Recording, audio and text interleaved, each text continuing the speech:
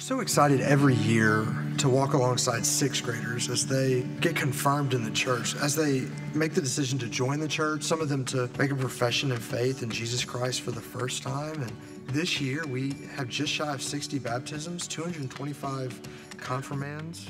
11 of those confirmands are out at our Wood Forest campus. 4 of those baptisms are out at Wood Forest. It's such a phenomenal opportunity for our kiddos to learn about Jesus. Confirmation has been very important to our family. We've done it twice now with both boys, and it's been very influential in not only their lives with Christ, but also ours. And we've really walked down the path to Christ together. We've spent a lot of time together this year, fellowshipping with one another, and just you see their growth in Christ, and not something that you want to give to them, but something that they grow from the inside, building that relationship. The first opportunity as they're approaching their teenage years that they're able to say, I'm making this a priority. I'm making my faith a priority. It's a very proud moment as parents to see. Our relationship with Christ has grown tremendously, and I think it's grown because I have been just spending so much more time learning about the Bible and what it really means to me. I just find it very truthful. Confirmation is important to me because I've gotten to know God better, I've gotten more knowledge about Him, and I've also gained some friends. Really gave us a framework to serve as a sort of a baseline for having discussions in our family about the Word of God. As we're working through different things in the Bible, these topics were coming up at the dinner table as well. So I think it gave us a really unique opportunity in a specific time to talk about these things.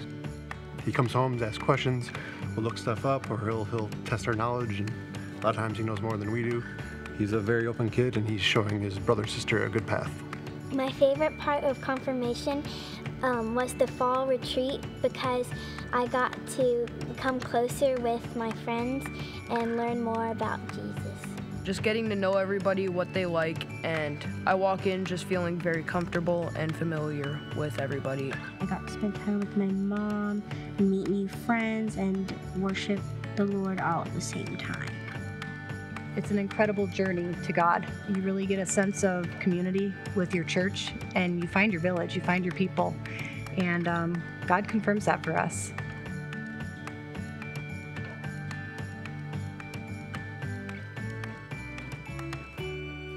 Give all of our confirmation kids a round of applause. You guys.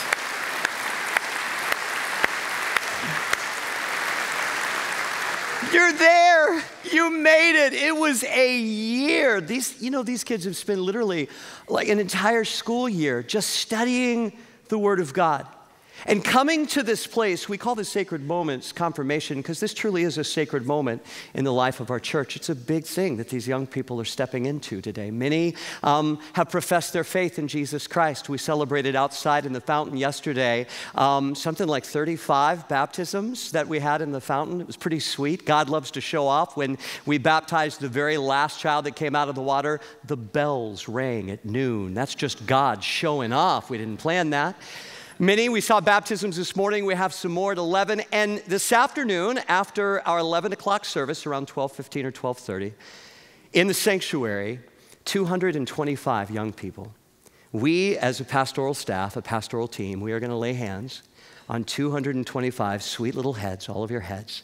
And we are going to say your first and middle name, and you are going to answer the vows of membership to the church.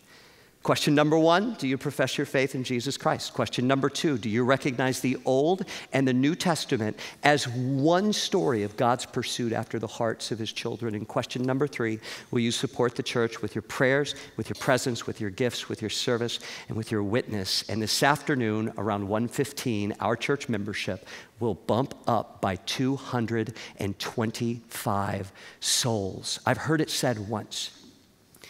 A pastor said, and I think with the best of intentions, he made the observation that, the youth are the church of tomorrow.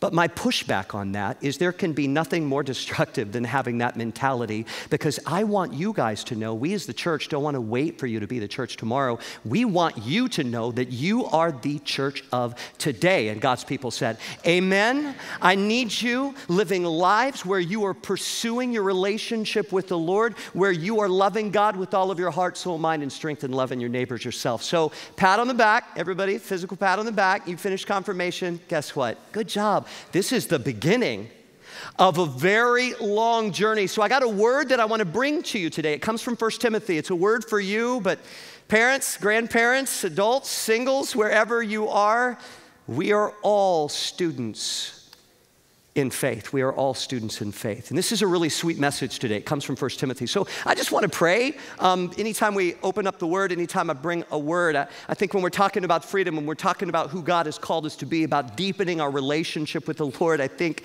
the spiritual forces of darkness tremble a little bit. So I love to center ourselves. So just join me in a quick word of prayer, will you? Gracious and loving God, I'm so thankful for these sweet faces that are in front of me now. Father, for these young people, well done, good and faithful servants who have done the work. Lord, for the color group leaders, for the parents, for the volunteers, for our children's ministry. God, what a gift to just see how you're using these lives. So Lord, I pray right now, just over this word, over this message, that Father, the seed that is shared through the sharing of this word, that Lord, it would just cultivate in hearts, that it would continue to grow us into your likeness for as long as there is breath in our lungs. Gracious and loving Father, you're not finished with our story. So for these stories that we celebrate, beginning this chapter, God, I just pray a covering and a blessing over every one of them, and it's in your name that we pray. Amen. In 2017, NASA, have you heard of NASA? It's a thing. NASA posted a job opening, and this is the position that they were looking for: planetary protection officer. Awesome, sign me up. If it comes with like a spaceship and a photon gun, who doesn't want to be planetary protection officer? I've seen all the Guardians of the Galaxy. I think I'm qualified. Now, if you're excited about it, calm down, because there is a job description that goes with that title, Planetary Protection Officer. Here's the job description: a position responsible for the microbial footprint of humans during interplanetary exploration. You need some knowledge in these areas if you're interested in applying physics, biology, chemistry, mathematics, engineering. I am not qualified. Okay. Needless to say, this was 2017, they filled the position, but why I share the story is because I love this so much. They got interest from all around the country. In fact, people were applying, very qualified people were applying for this job all around the world. But there was one applicant who sent in a letter to NASA that really caught their attention. I've got his picture to show you. His name is Jack Davis. Now, Jack is 9 years old, and somehow he got wind of this, and he found NASA's address, and he sent them a letter. Let me read some of the letter to you. It's pretty awesome. Jack said, "I may be 9, but I think I would be fit for the job. Why? One of the reasons is that my sister says that I'm an alien all the time." He also makes the very good point. Also, I have seen almost all of the space movies and alien movies that there are to see. He then said for further study, he was committing to watch all of the Men in Black movies. That's awesome. Just watch the first, Jack. Don't watch any of the others. Also, he said, by the way, here's how he sealed the deal: I'm young, so I can learn to think like an alien. Well done, Jack Davis. Shoot for the stars. He literally took that, literally. Here's what I love about this. I love that NASA would send him back a letter that would say, "Hey, Jack, thank you so much for applying. Unfortunately," there's the word, "we have a few other people who are qualified for the position," but they told him, "Here's what we want you to do. We want you to continue to study, continue to work in school, continue to get great grades, and then we have no doubts at some point down the road, you will be working for NASA." The thing that inspires me about this is just this childlike faith that Jack had, this ability. At what point, adults, let me talk to you. At what point do we just grow up and we lose a little bit of that wonder, a little bit of that awe? I mean, if you look at kids when they color, they don't care about lines, do they? They don't care about coloring outside of the lines, but somewhere along the way, we begin to get smaller and smaller and smaller. But the beauty of who God is, the beauty of the creator of the universe, is that God is all about wonder. In fact, Jesus would say that if you want to get the kingdom of heaven, then you need to approach it like a little, someone say it, child, like a kid. There's a quote that I love. It comes from G.K. Chesterton. Now, I know, church, if you know me, I throw a lot of quotes at you because I find a lot of inspiration from a lot of different books. But I'm telling you, of all the quotes that I've shared, this one will always be in my top five favorite quotes.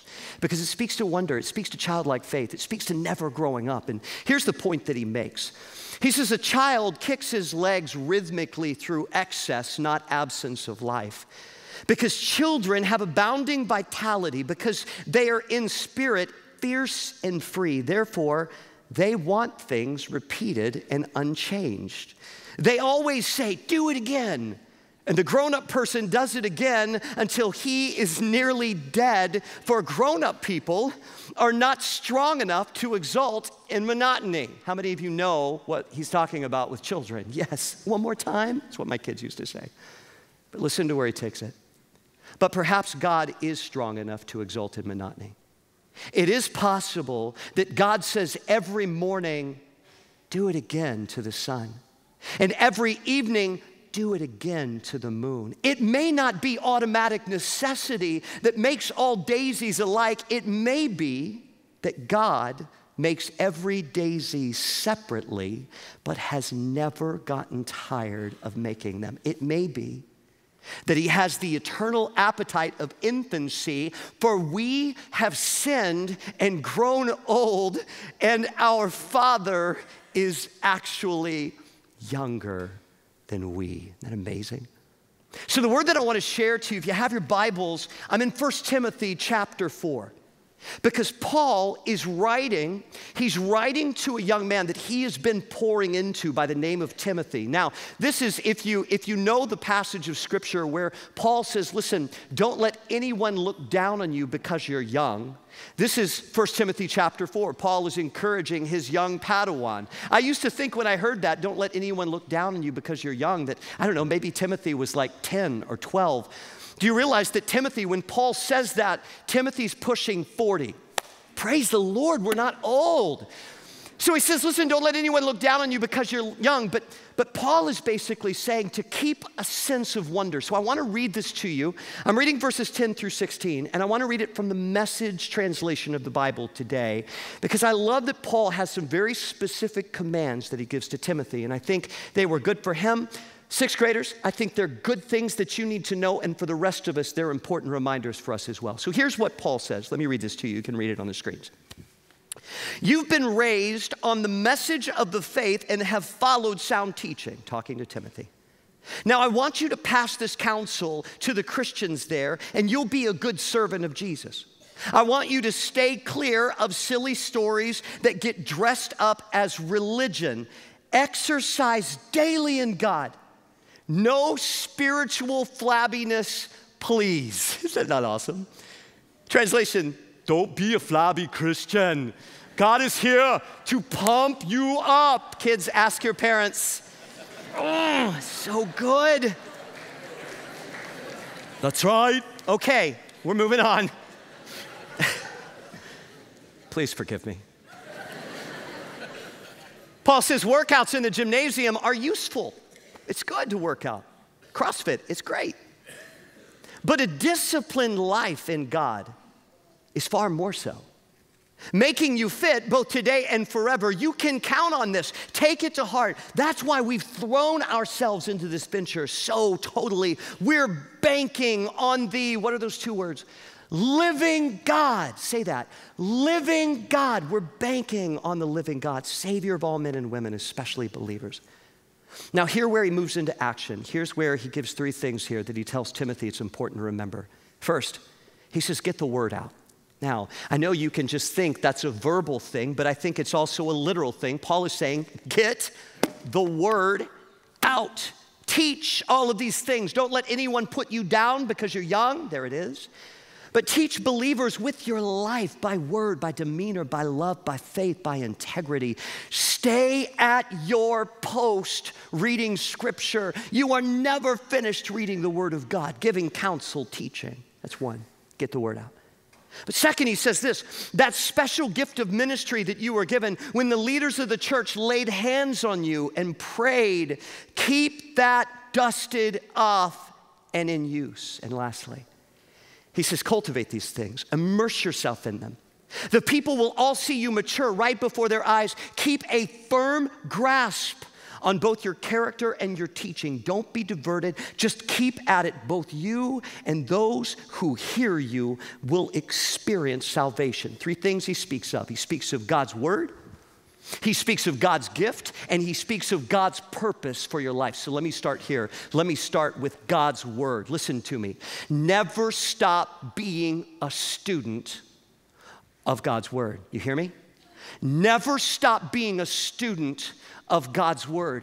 Let this word that you have spent the year highlighting, tagging, marking, writing in your word, just continue to live into that, because listen, the more you put God's word inside you, the more God begins to speak to you through his word. It's amazing how that happens. In fact, all the way in the beginning of Psalms, in Psalms chapter 1, the very beginning, there's 150 chapters of Psalms. I love the book of Psalms.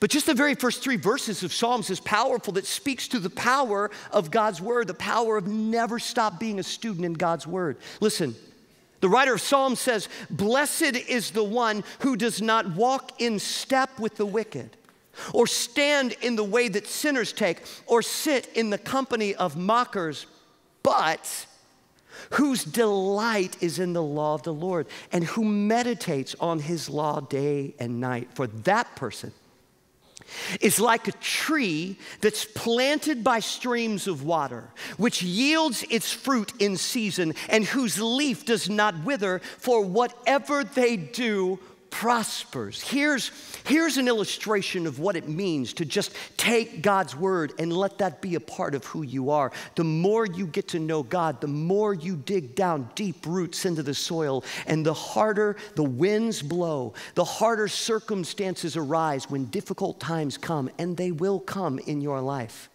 It is the relationship that you have developed with God that will grow you. Do you guys remember when I came and I talked to you about prayer? Do you remember when I came and I talked to you about prayer? And I gave an illustration. I talked about this pastor by the name of Eugene Peterson. Eugene Peterson, I have a shelf in my office that's really dedicated to a lot of his writings. He just passed away last year. Eugene Peterson, proficient in Hebrew and Greek, he's the one, I read the Message translation, he's the one that did the entire Bible and made the Message translation. I love him because he had a pastor's heart. You remember what I talked about with prayer? What I talked about with a relationship, what a relationship with God looks like? I talked about going to dinner. How many of you love to go out to eat? Come on. How many of you love going out to dinner? Yeah? Yeah, me too, right? And he said, I'm sorry, what? We have revival breaking out. What are we talking? Are we planning dinner? Are we going to go? Are we good? What's your favorite food right now? Mexican, right here. Come on. And all God's people said, amen. Okay. Sorry.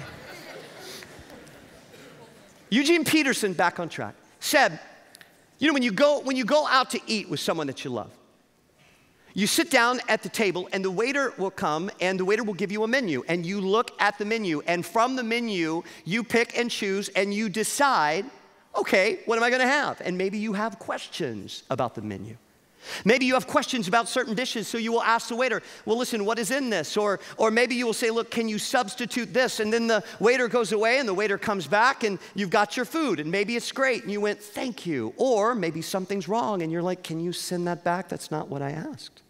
Eugene Peterson said the tragedy for people, for God's children, is that for much of their life, their relationship with God can be just like that who is sitting at a table and God is the waiter, that God is transactional. That you spend your life saying, God, I want this, and maybe you get something that happens to you, and you're like, sorry, excuse me, Savior, if you could just take that back and just replace it with a side of blessing and prosperity, that would be amazing. We laugh, but let's be real.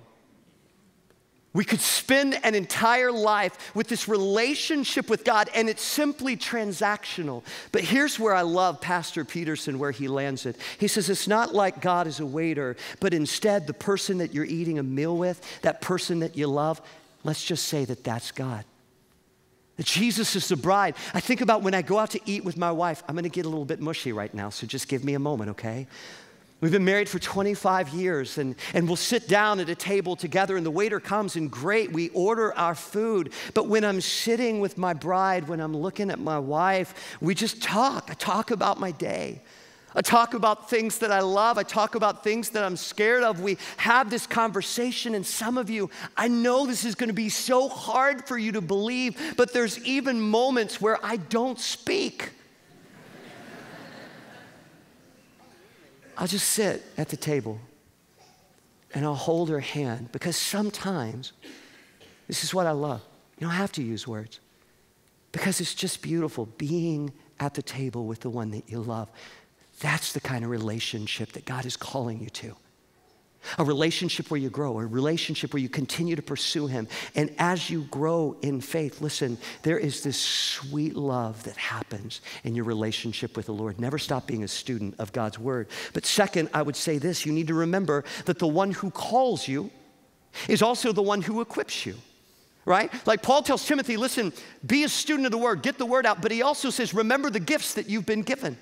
And when you give your life to Jesus, there is a promise. Jesus gives you something. In John 14, 15, and 16, there's this beautiful moment with Jesus and the disciples. And Jesus is telling them, listen, I'm not going to be with you forever. In fact, I'm going to go and I'm going to be with my Father, but I'm not leaving you as orphans. The disciples were so dependent upon Jesus, understandably so. But Jesus looked at his friends. He said, I'm not going to be with you forever, but wait. When I leave, I am sending someone in, the Holy Spirit. And through the power of the Holy Spirit, I'm going to talk to you through the Spirit.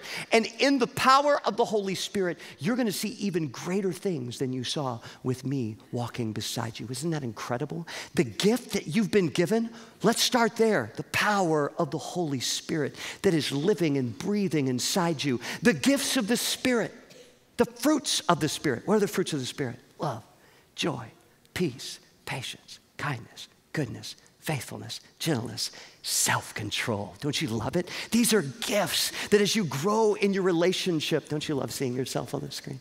These are gifts that as you grow in your relationship with the Lord, the Spirit is going to cultivate these things. Use these gifts that God has given you. But the last thing I would say is this. You have to devote yourself fully to God. Be all in.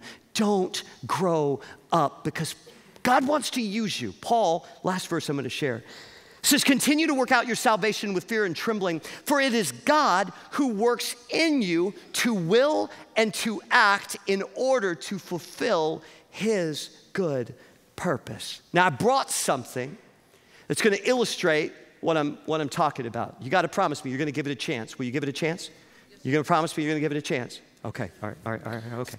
Taking a risk here. I'm making myself vulnerable. All right, what is this? Anybody know? This is a glove, right? Specifically, it's a garden glove. And when I see it in the light, I realized it's pretty dirty, so you don't want to shake my hand after it's done. What is the purpose of a garden glove? What would you do with it? You would guard it. You would what? It would protect your hand, right? This garden glove was created to be used to work in the garden. Someone made this. It has a purpose. So now, I could leave this glove here, and I could say to this garden glove, glove, I want you to pick up the Bible. You see anything moving? No? Okay. There's a secret. You know what the secret is? I have to encourage it. Watch this. This is amazing. Hey, glove, you were created for such a time as this. Pick up the Bible. Any movement at all? You still see nothing? No. Here's what it needs. You ready? This is it. I need to disciple it. I need to instruct it. So, Glove, what you do is you take your little floppy thumb here, and then you take this little finger, and you're just going to wrap yourself around. So, here we go. You've been trained. Pick up the Bible. Watch. Nothing still. Okay, one last thing. I think this is going to, you know what? It needs fellowship. It just needs a community of gloves. So, give it like a little multicultural experience here. And that, surely, Glove, pick up the Bible. Is it going to work? It's not going to work. Here's why. Because even though the glove was created to do the gardening and the work, it can't do work until it has a living hand that fills every single part of it. That's what's going to allow it to do what it was created to do. When a living hand goes inside, fills every piece of it, and gives it the power to do what it was created to do. So brothers and sisters, may you remember, you may just be a garden glove. Congratulations. But you have the power of God who wants to cultivate the soil to grow the kingdom. So here's where I want you to be. Can we turn the house lights up a little bit? Would you guys stand? Stand up for me right now, just the confirmands. And I want you to turn around and I want you to face the community. Here's how I want to end. Church, as you just remain seated, would you just extend a hand towards them? Because I want to say a prayer over them right now as the band comes on the stage. Just bow your heads, hand extended to them. Just close your eyes. Every time I come up here to pray, there's a very specific prayer that I pray over myself.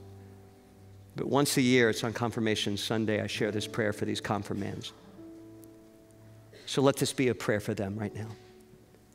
Gracious and loving God, I thank you for these lives and these hearts.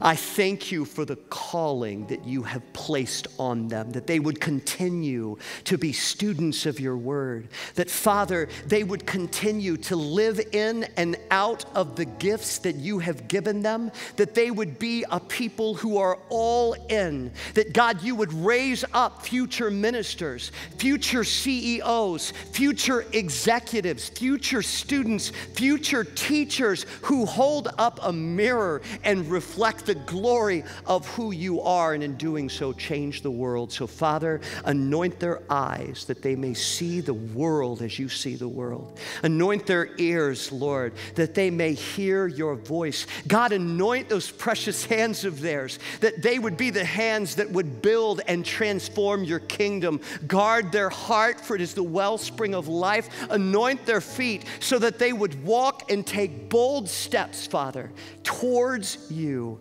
And we pray this in the precious name of Jesus. And God's people said, amen. Amen. Church, let's stand and give him one more hand.